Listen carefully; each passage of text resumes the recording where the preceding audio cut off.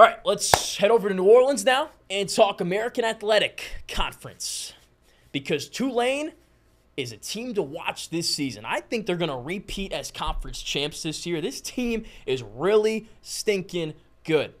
They're 2-1, lone loss to number 20 Ole Miss in a very competitive game. Like, there were points scored in the fourth quarter. I think Ole Miss scored like 20 points or maybe 17 points, something like that, in the fourth quarter there to make this score look a little bit more respectable for them. So people who didn't watch the game or tune into it are like, oh, okay, they won by 17. Yeah, good win. No, wasn't really like that. It was 20-17 going into the fourth. And then Tulane had a turnover on downs deep in Ole Miss territory. They could have kicked a field goal, but I guess they don't have a good kicker. Or they were just being aggressive. And then they had a fumble return for a touchdown. That was 7 for Ole Miss. And then they had a fourth down touchdown they gave up. So Ole Miss scored on that as well. It was like a 4th and 4, which swung the game. They get a stop there. Who knows what happens? On top of that, Michael Pratt, Tulane's star quarterback, he didn't even play in this game. It was Kai Horton, and Horton played the last game as well against Southern Miss. So we haven't seen Michael Pratt since the season opener, and what an opener it was. Guy was a second-team preseason all-AAC quarterback, and with good reason. I've seen this guy play for a couple of years now. He's an NFL quarterback, I think. Like, he came in as a freshman and immediately changed the narrative on this team. Like, in 2020, I was sitting in my dorm room at school, and I'm telling everybody that'll listen to me, hey, watch out for Tulane, man. They got a pretty good football team down there. And, well, they have the past couple of years. Really good the past 2 years. When you beat USC in a bowl game with Caleb Williams, the Heisman Trophy winner, pretty good football team, obviously. So here's the deal. Pratt played in the season opener against South Alabama, and they won 37-17. And that score is looking really good because if you weren't paying attention last weekend, the Jaguars there, they went to Stillwater, where Oklahoma State plays, and wiped the floor with them. 33-7. South Alabama beat Oklahoma State. I'll say it again.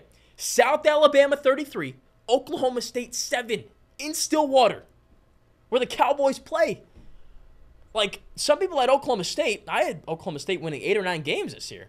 Some people had them winning the Big 12. How does that happen? So, that win's looking really good. And in that win against South Alabama for Tulane, Pratt was near perfect. 14 of 15 passing for 294 yards, 4 touchdowns. Those passing touchdowns to 3 different receivers. Like, what a game. I think if you play that Ole Miss game over again, maybe Tulane wins it. And they're 3-0 right now, not 2-1. So, this is a really good football team. They beat Southern Miss, 21-3 again with the backup quarterback. Like, they're dominating on teams without being at full strength. So, I can't even imagine what they're going to do when Pratt comes back.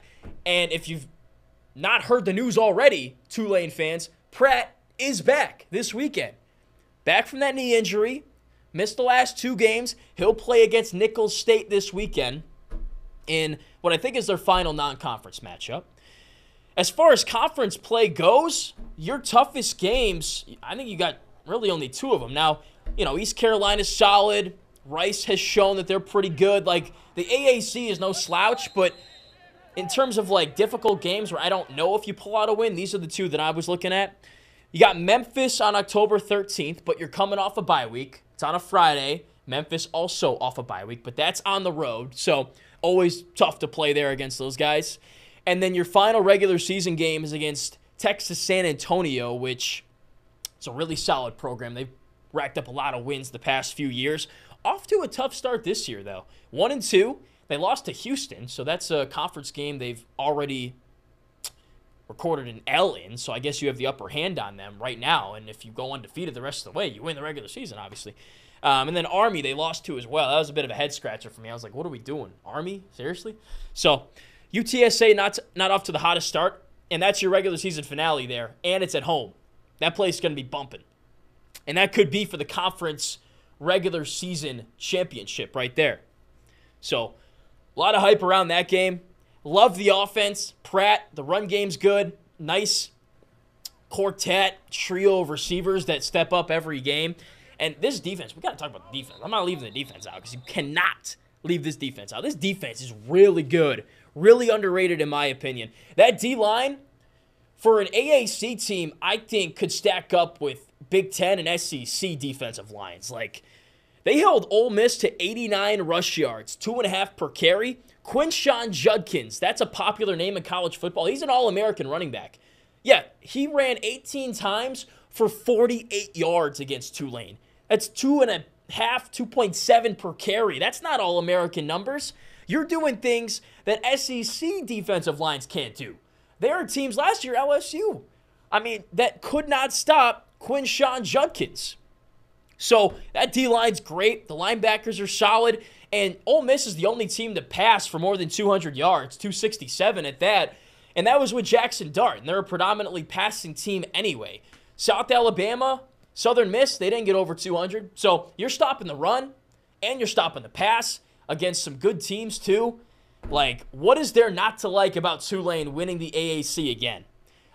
All this conference realignment stuff, maybe the ACC should drop that A from the AAC and bring Tulane into the ACC. Maybe the Big Ten should give them a call. This is a good team. It's a good program.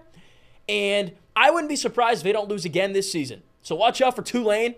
If you're asking me, you're putting me on the spot. I guess I put myself on the spot because I'm the only one here. This team's winning the conference. And I don't think they're going to lose again the rest of the season. So we'll see how that plays out. But I'm very confident in that prediction. So roll on, Green Wave. They've got Nichols this weekend. And I don't think they're picking up another L the rest of the year.